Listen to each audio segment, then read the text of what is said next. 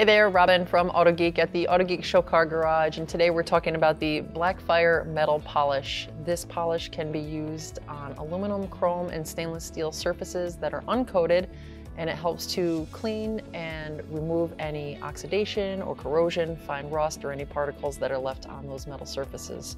You can apply this by hand or actually by machine too if you've got larger surfaces. Today we did the exhaust tips of the Chevy Blazer, so I applied it with just a small microfiber pad. I applied, rubbed it in,